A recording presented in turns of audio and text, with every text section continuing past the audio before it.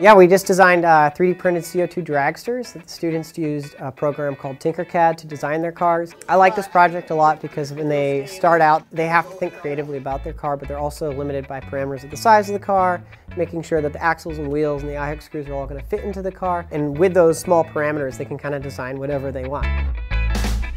So you can either do the fastest car, the best design. I didn't win best design, but that's what I was going for. I'm very proud of the paint job. That's really what I wanted to do.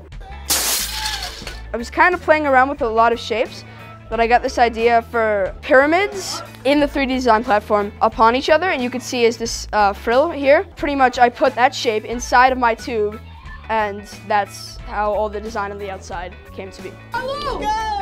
With all the projects we do, they're all open-ended, and very rarely will I ever show them the final product that they're going to create, because if you do that, everyone in the class will make that thing that you showed them. Whether it's catapults or CO2 dragsters or earthquake towers or fine woodworking, students have to design the solution completely on their own.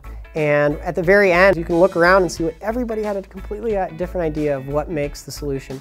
And I think that's what this class should be about. It's about using your hands, and about problem solving and realizing that there's not one set of instructions to get to the solution in the end.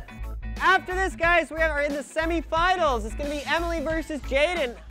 We pretty much just had a competition about who had the best car design and who had the fastest car. So I had the fastest car. I won against everybody except for Mr. Murphy. My favorite part today has been the racing in general. I was really proud of how my car did, even though I lost, because I thought I wouldn't even finish.